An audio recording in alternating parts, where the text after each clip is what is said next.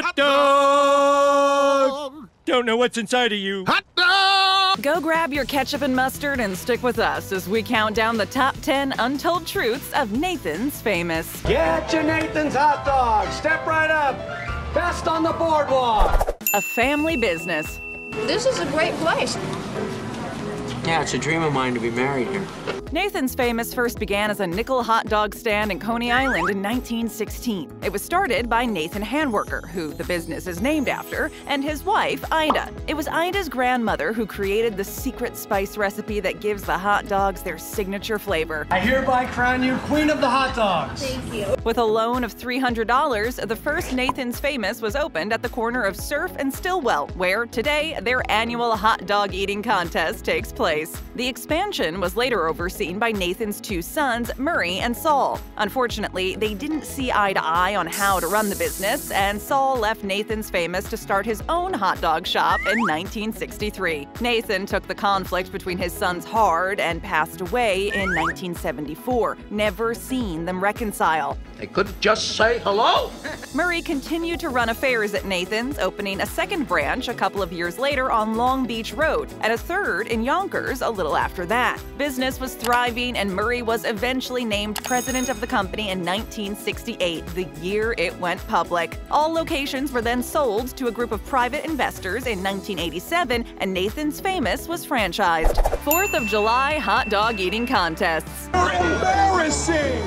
You're embarrassing your son! He is killing you! In case you didn't already know, every year on July 4th, Nathan's hosts an annual hot dog eating contest. Rumor has it that the very first one was held on Independence Day in 1916, when 4 immigrants decided to settle an argument over who was the most patriotic. The winner scarfed down 13 hot dogs in 12 minutes. There's a bit of a weird debate about this story because in 2010, promoter Mortimer Mott's admitted to making up the story in the 70s to create publicity for Nathan's Famous. Guess I'm lucky it wasn't hot chili day today. Nathan's was quick to shut down this claim, calling Mott's a liar and saying that he never even worked for them. Regardless of its origins, today, Joey Chestnut is the reigning champion of Nathan's Famous annual hot dog eating contest for his record of 75 hot dogs in 10 minutes. Turns out, Nathan's Famous hot dog eating contest is actually pretty famous. Every year it draws in over 1 million viewers. Unsurprisingly, watching somebody inhale 75 hot dogs in mere minutes is quite the show. In terms of a live audience, Coney Island draws in about 30,000 to 40,000 people to watch the whole thing go down. Around 1,700 hot dogs are prepared for the contest, but that's nothing compared to the thousands of hot dogs they sell to spectators at the event.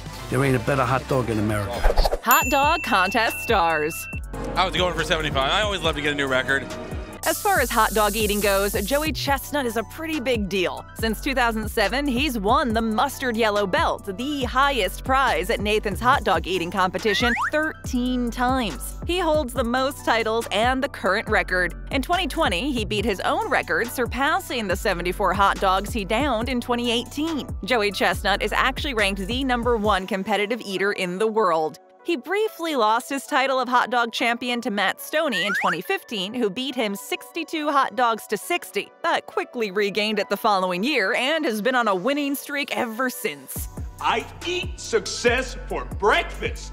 2011 marked the first all-women's contest, aside from a special contest hosted in 1975 on Memorial Day, where a 19-year-old Brooklyn College student, Martha Rosenblum, won. Sonia Thomas took the win in 2011 with 40 hot dogs. In case you're wondering how these numbers are even possible, there are actually a few different methods professional eaters use. One is called the Solomon method, created by Takeru Kobayashi, which consists of breaking the hot dogs in half, eating both halves at once, and then the bun. Another more popular one is the dunking method, which sounds like what it is. Contestants dip the buns in water and squeeze them out to help it go down easier. Grossed out yet? Chris, you did it! You're a champion! And now you'll get your pick of the groupies.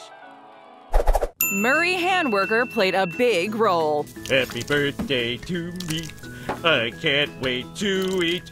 While Nathan's original stand did phenomenally well on its own, it's his son Murray who can be credited with the expansion of the brand. Although Murray had pretty much been raised behind the counter of the original store, it wasn't until after he returned from World War II in 1946 that he really began to get involved. He introduced shrimp and clams to the menu, as well as delicatessen items, despite his father's reservations. Don't bring me down.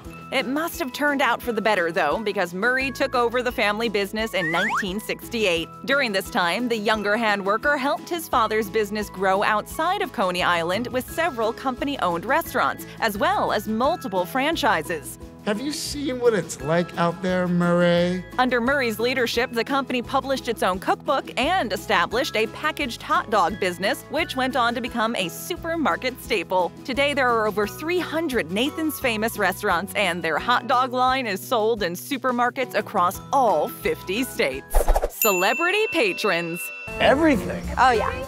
God, you're like Josh O.G. here.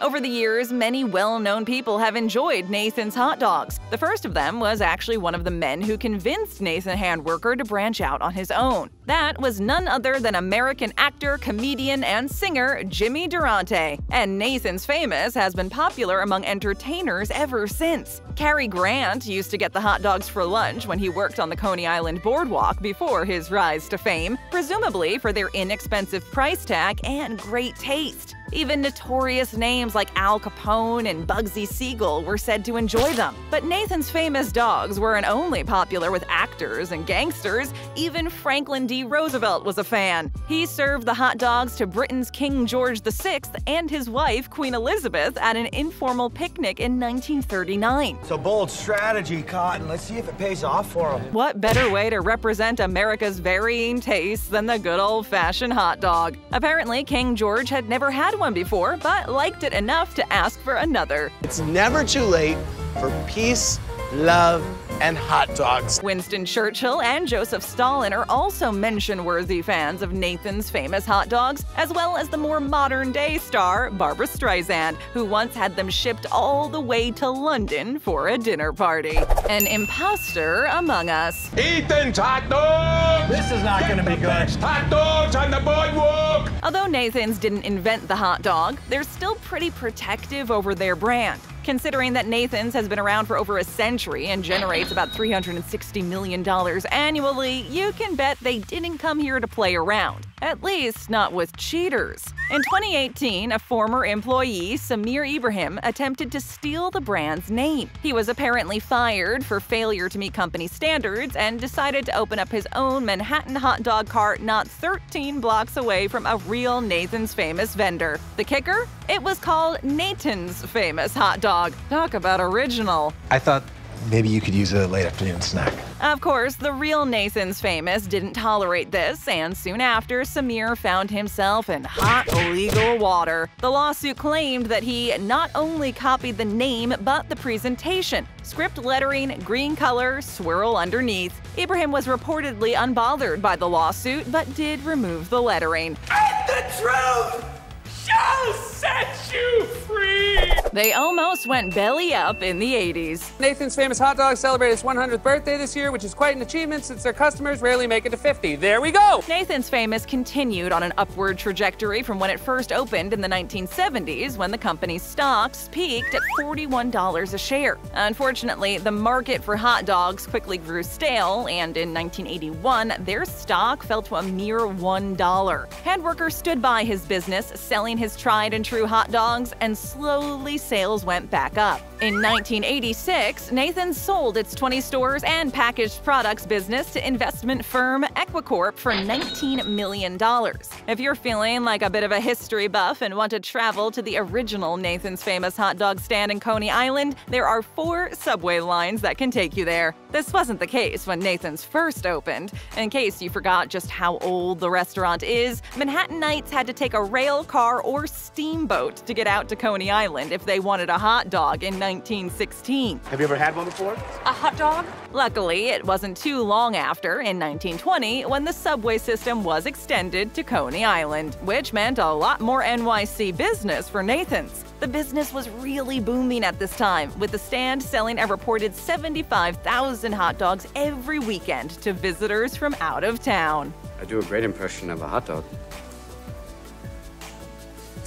The recipe. What's in the box? There's nothing worse than a favorite food from your childhood tasting different than how you remember it. If you've been a longtime fan of Nathan's Famous, you'll know this is absolutely not the case with their hot dogs. It has remained relatively constant throughout the years, which means a Nathan's Famous hot dog today is going to taste just like it did a century ago. Apparently, the flavor is a pretty specific formula and super top secret. These dogs have a bit of a garlicky flavor, which makes them relatively distinct from the usual taste of other hot dogs. The only change that has been made to the recipe is that it is now gluten-free, which was miraculously accomplished without altering the original flavor. Although no one knows much about the secret spices used, we do know that it all comes together in the company's Cincinnati plant. So what are we saying here? Some at-home recipes call for onion, ketchup, garlic, chili powder, salt, black pepper, cumin, celery salt, and cayenne pepper. But you can decide for yourself how authentic it tastes. If there's one place to go for real old-fashioned style hot dogs, it's Nathan's Famous. Go ahead there, folks. Get yourself up a couple of dogs. Frog's legs, anyone? Frog a dog, huh?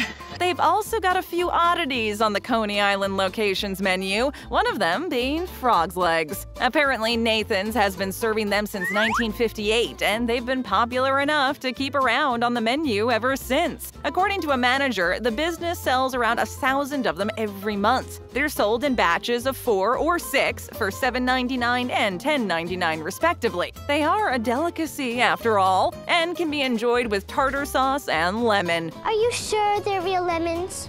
Yes. Apparently, people actually go to Nathan's Famous specifically seeking out the frog's legs. The general consensus is that they taste like chicken, but some reviews claim they taste more like fish. They are battered and deep-fried and have to be broken apart like a wishbone to eat. You're welcome for that visual. Once they're broken apart, though, they do resemble slender drumsticks, so you can pretend you're eating chicken. Well, maybe they couldn't figure out what to make chicken taste like, which is why chicken tastes like everything.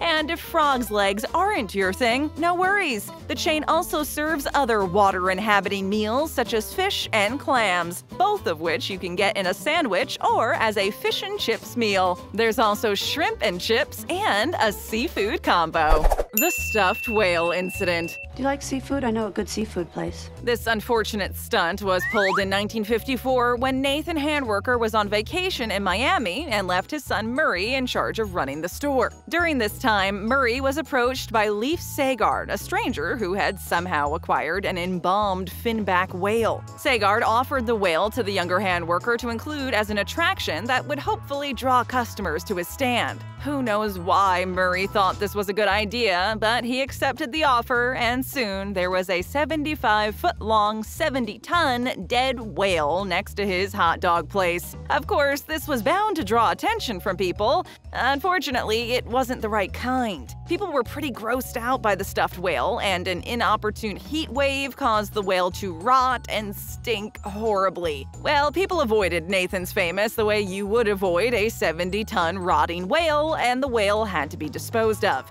In Murray's defense, he was still learning the tricks of the trade. Yes, you could say it took guts to do that. "'Tis no man, 'tis a remorseless eating machine. Arr." Sorry, too far. This actually wasn't the first marketing ploy pulled by the restaurant. When Nathan's first opened, Handworker priced his hot dogs lower than other hot dogs vendors, which led people to believe they must be of lower quality, or worse, not up to health codes. In order to combat this perception, Nathan hired men wearing white jackets to eat hot dogs in front of his stand to draw in higher-class customers. People assumed that if doctors were eating them, then they must be good. You did it, Dad! You saved us! I'm proud you're my father. Oh, wait. Eating. We've got more. Just tap or click for another great video. Hit that subscribe button and ring that bell.